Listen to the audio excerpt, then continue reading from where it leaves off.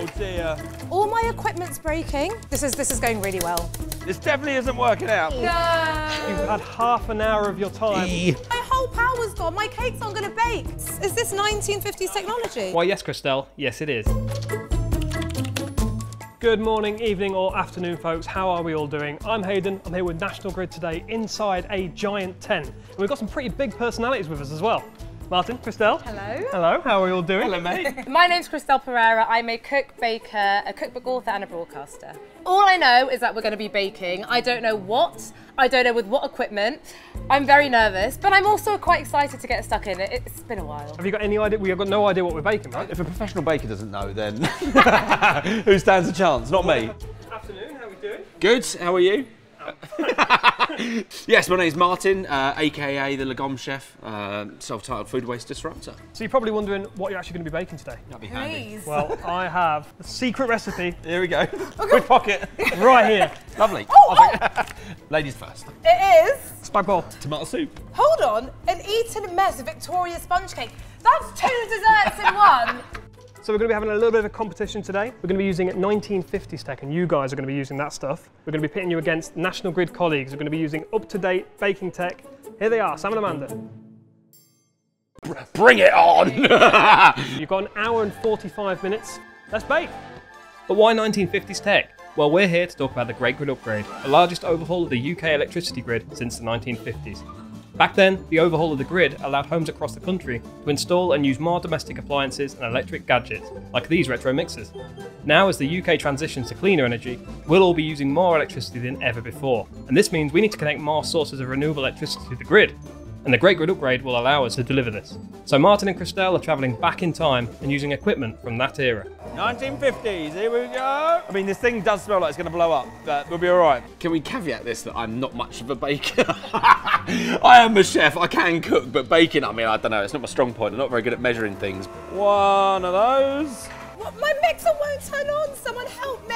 When you bake in a tent, it's very unpredictable, This is obscene. especially with older equipment. And then, oh, why won't this stay up? Apparently it's hand whisk time. This is not what I envisaged doing today. I'm actually quite concerned. Oh dear. No. God, my sieve is broken. Okay. I can't help but notice the 50s tech is really playing up. Yeah, definitely. And I'm honestly, genuinely feeling so grateful for my lovely kitchen equipment I have at home because I never want to experience this again.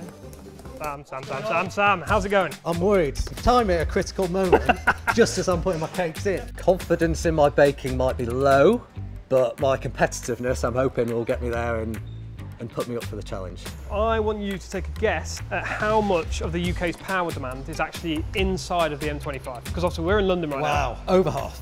55. Over half. Interesting, 55. Amanda? There's a lot of energy-intensive industries within the M25. You'd be surprised. I think it's lower than 50%. I'm going like 35. 35%. It's actually only 20%. Oh, wow. So the UK's power demand inside the M25 is 20%, 80% is the rest of the country. Interesting. Yeah. There's a lot going elsewhere. If you could say one thing to somebody that's thinking about working in energy, what would you say? Come and join the National Grid family. Oh, that's firm. Yeah, that's a fluffy cloud. Fluffy cloud. Spoonful at a time, continue beating. You've seen the competition today, how confident do you feel? Oh, like 10 out of 10. I'm going to smash this. I must admit, your bench is definitely the most calm and collected of the benches in here. Hey, I've got a 1950s whisk over here that just leaks oil. Oh dear.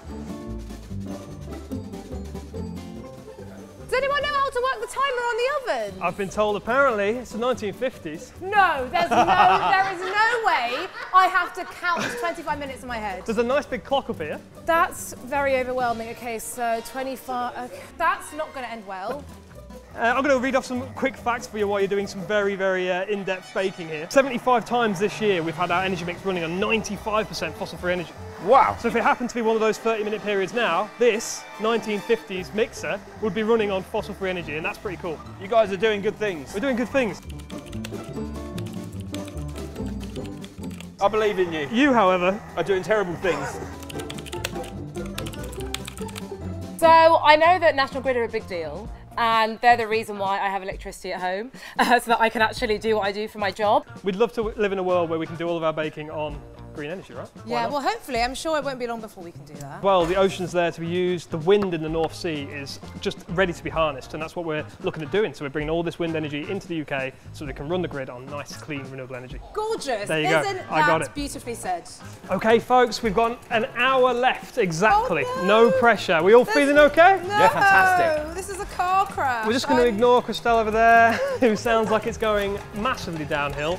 We're blaming it on the tech, though. It's nothing on her baking ability at all, I promise. I'm going to turn them out and let them cool. Great. Oh, I've done the cooling rack upside down.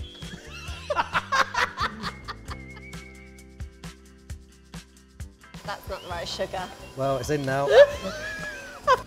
This isn't looking good. Oh, that's an interesting buttercream. It will taste good. Oh. It's not going to hold anything, is it? You know what they say, you never blame the tools. I'm definitely blaming the tools on this one. Oh my God, I only divided my mixture between 2 tins, not 3. Sam, did you divide your mixture between 3? 3. Oh God, I've really gone wrong. This is really wonky. Right, if I trim this top bit off. Ah. And the good thing about this is a chef's snack. No, it's not bad. Right then, folks, I don't want to panic you, but you have a total of 15 minutes remaining. 15 minutes? My meringue wasn't cooked, it was wet underneath. Oh, I forgot about the meringue. Oh. I mean, some people like the gooey bit of meringue, but no one likes a raw meringue.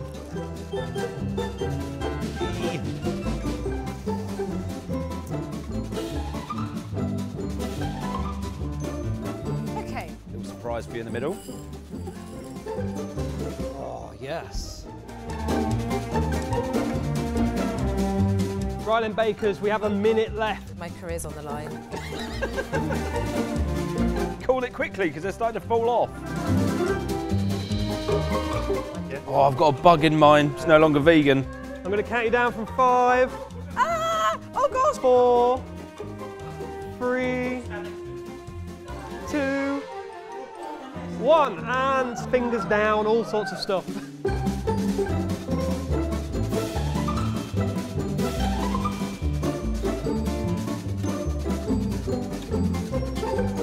Right guys, well I've got 4 cakes in front of me. Well, they look like cakes anyway. Should we go down the line?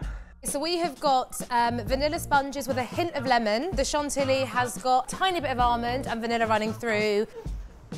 Oh, that is so good. I want to go back for more now, but I'm very aware that I've got 4 more cakes. Let's move the competition out the way. Oh! All right! I've gone for a true eating mess because the meringue is mixed in with the cream. I've also added some elderflower essence to the cream, and then within the sponge mixture I added orange blossom. So it's a very summery flavour. Look at that. Oh, beautiful. Very good. Getting the elderflower actually. Yeah, it's coming through. You have a mango and raspberry infused cake. Right, let's do this.